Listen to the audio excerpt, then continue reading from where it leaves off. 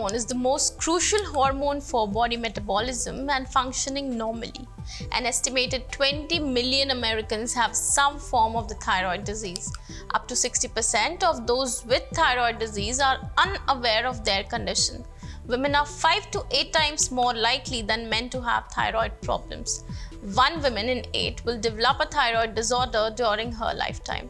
Hello and welcome to Medical Dialogues, your daily dose of health and medical news. I'm Mr. Zaman and today I'm going to discuss about how thyroid problems are interlinked with various other health issues. Older people with hypothyroidism, also called underactive thyroid, may be at increased risk of developing dementia, according to a study published in the online issue of Neurology, the medical journal of the American Academy of Neurology. The risk of developing dementia was even higher for people whose thyroid condition required thyroid hormone replacement medication. During the study, researchers looked at the health records of 7,843 people newly diagnosed with dementia in Taiwan and compared them to the same number of people who did not have dementia. Their average age was 75. Researchers looked to see who had a history of either hypothyroidism or hyperthyroidism.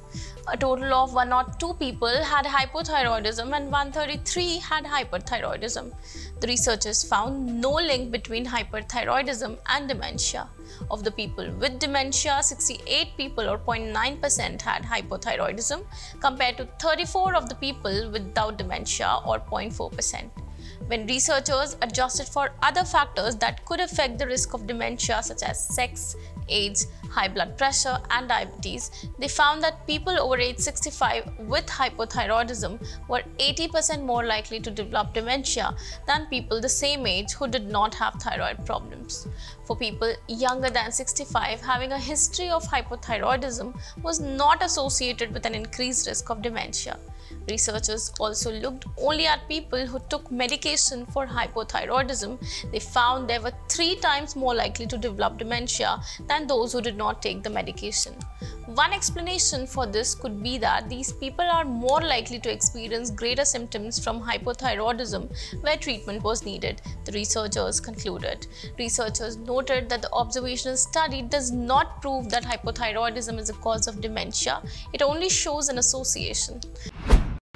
That's all for today. Stay tuned to Medical Dialogues for latest updates. Never miss a medical update from Medical Dialogues. Like, subscribe, and press the bell icon.